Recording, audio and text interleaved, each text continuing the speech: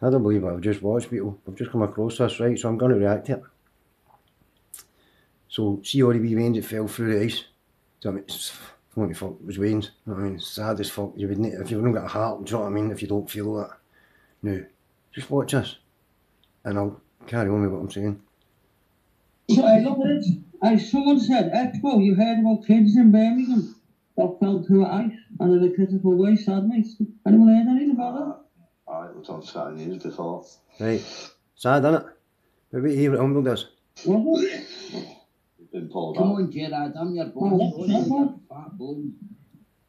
Come on, call me Junkie John and all that again. Come on, because that's all your fucking linguistics go. It's like your IQ. It's very low.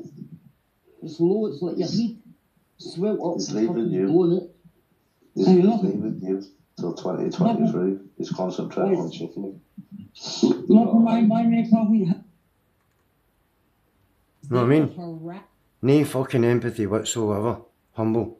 No humility whatsoever. No compassion. No fuck all. Just come right in and made it all about you. You're an evil bastard, mate. You know what I mean? But hopefully you've no fucking got on. So it was about the nation and the range, do you know what I mean? And fucking you just made it all about you. You're fucking a twisted bastard. And if I'm the only person that sees this, I need to get off this planet. I'm the wrong fucking dimension.